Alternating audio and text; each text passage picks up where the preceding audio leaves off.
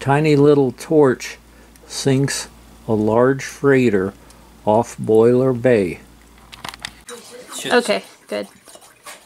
It was a blowtorch that may have been similar to this that caused the final demise of the J. Marhoffer, which the boiler ended up in its final resting place in Boiler Bay in the ship's engineer was down below deck starting a torch up like this, and what you would do, you'd pump it up like this torch, and then you would open the valve like that and hold something over the end of it here till this little tray got full of gasoline.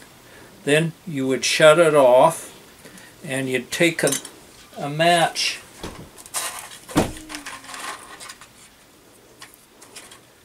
probably was using a match similar to this and light this tray of gas, and then the gas would heat this main burner up on it. There's a little shield here so it would direct the heat up toward this, and then when that got hot and the gas burned out, then you'd turn it on like this and it would just roar. They were a really good torch once you got them going, but they could be quite dangerous starting them. And particularly as they did on the J. Marhoffer, he was starting it in pretty heavy seas, and probably the gas was slopping out of this all over everything, and it started all the old bunker oil and everything that was splattered around the engine room out. And so it just exploded, and then they couldn't get the fire out, and they wanted to flood.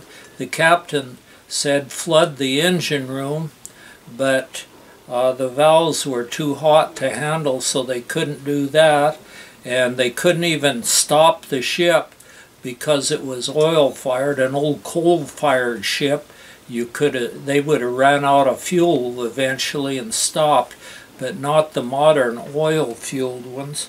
And so then it crashed on the rocks and blew up with a spectacular explosion, all because of a torch that probably looked just about like this. And I don't know what he was doing with the torch, but it's got a spot here, and there was a hook up here where you could put a soldering iron on it. So he may have been soldering a bucket or a tub or something, or maybe he was heating a bolt to loosen it. History doesn't really tell why he was starting the torch, just that he did, and it exploded. Okay. The J. Marhoffer was a 175-foot, 600-ton steam schooner. They set sail out of San Francisco with a course charted for Portland, Oregon, their home port. They rounded Yaquina Head, doing pretty good at about 8 or 9 knots. Then the ship's mechanic was down below deck working on a gasoline-fired blowtorch when the thing exploded. Since the Marhoffer was an oil-fired ship, there was plenty of oil spattered around the engine room to really make that fire go. The captain gave the order to flood the engine room, but the valves were far too hot to touch, so their only option was to take to a life raft, which was quite a task running at full bore. He steered a course right for shore and turned the ship loose while they took to the life raft. They were going to come in at what is now Fogarty Creek State Park, but there was a woman frantically waving a red shirt, and they took this as a danger sign and paddled on north till they came to another beach. A tragedy struck when they started to come in on the beach, though. The ship's cook drowned. Marge and I have decided to climb down the very steep bank into what is now Boiler Bay and then walk around just above the low tide line and see if we can find this historical old boiler laying in the edge of the water. The trip down might be a little difficult for some people, and you should always keep an eye on the tide when going down here. It could come in behind you and you might be stuck out there. We find that we have to go down below some of these little crevices down next to the water to get around them. But so far we're able to get around them. We see scads of sea life right in the intertidal zone, and just piles of mussels, and some sea anemones are sitting in a little tidal pool waiting for the water to come in. Then we look ahead, and suddenly there's the ill-fated boiler. It looks as if it's laying upside down in the edge of the surf. It's covered with some sea life and red with rust. Welding wasn't real common at the time this boiler was made, so there's just scads of rivets on it, and you can still see the places where they bolted it down, the little ears on it for bolting it down. And it's laid here for about 110 years, I guess it is. And when it hit with a spectacular explosion. The captain couldn't turn the motor down since it was an oil-fueled steam engine. He couldn't shut her down because everything got so hot they couldn't touch it. So they had to go on the tricky thing of abandoning ship at full bore.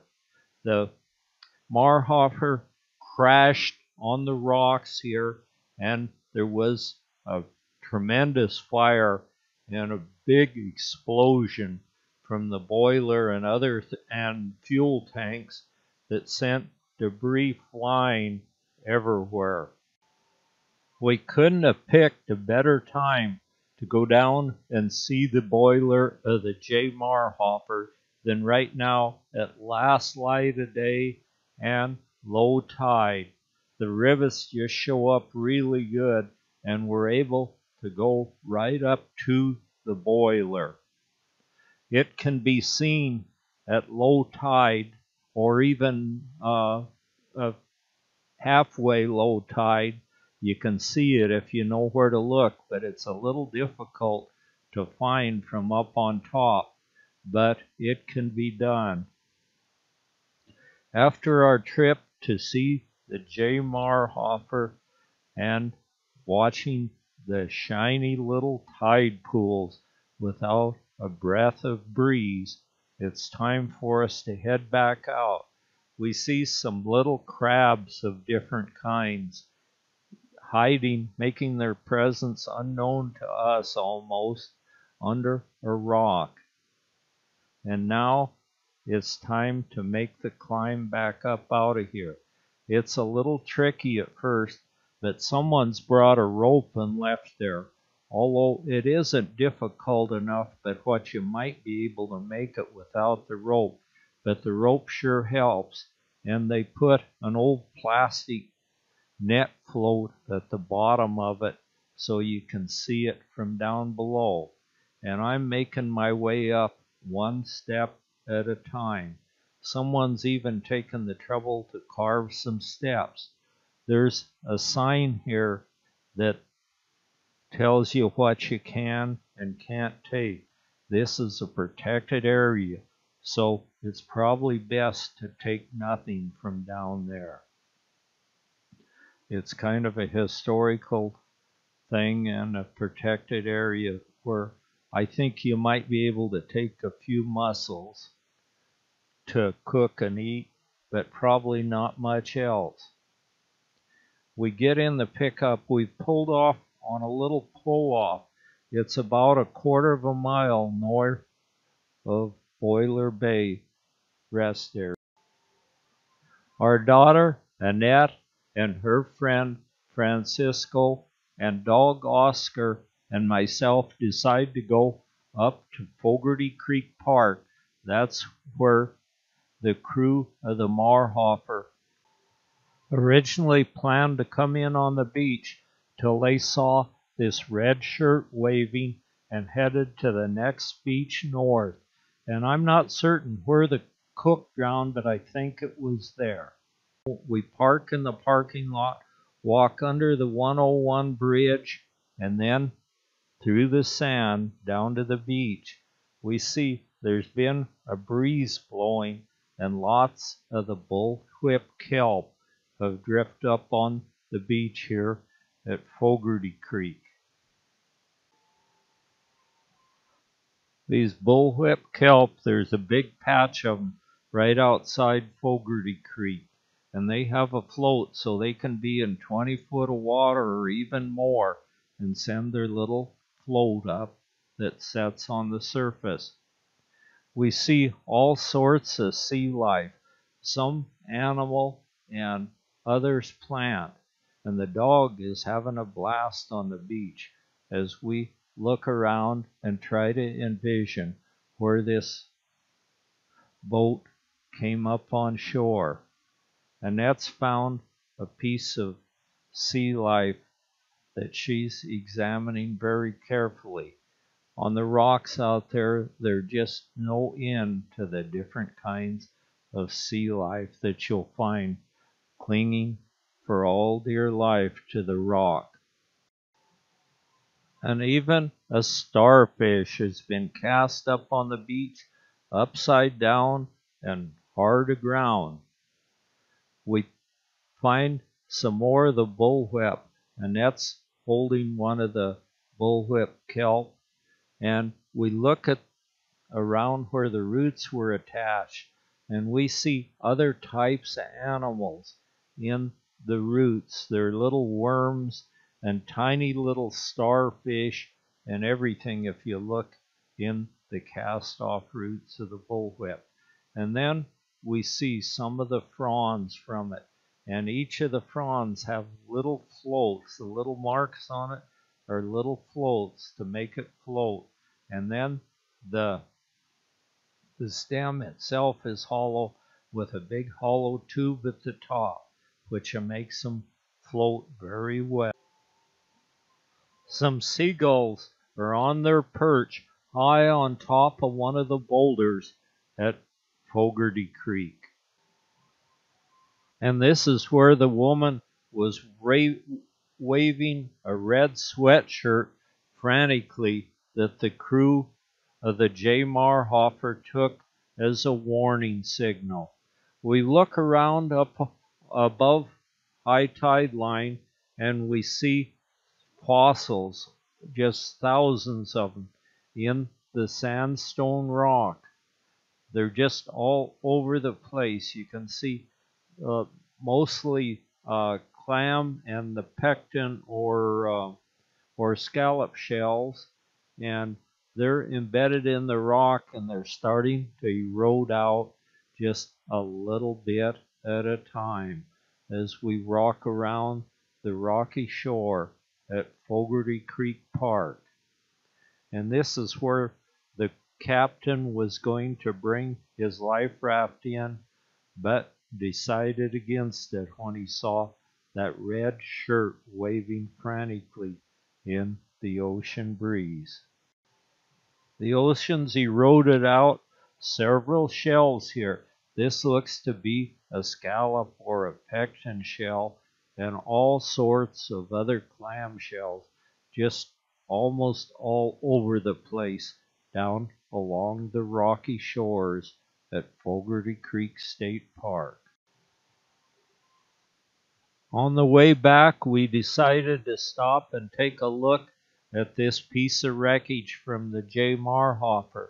I think it might have been their smokestack, but I'm not certain of that. I've never really been on big ships to know something like that. And then we look right from the edge of Highway 101.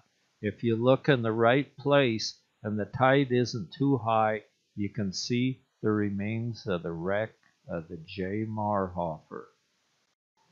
For anyone wanting to witness this solemn reminder to a bygone era of shipping, you can go to Boiler Bay State Wayside and then walk about or drive about a little over a quarter of a mile north on 101, pull off on a wide spot where there's room for 3 or 4 cars, park there and find this sign. It's within sight of where you're parking, but you have to look a little bit to find it, and stand right where that sign is and look slightly north and you'll find it.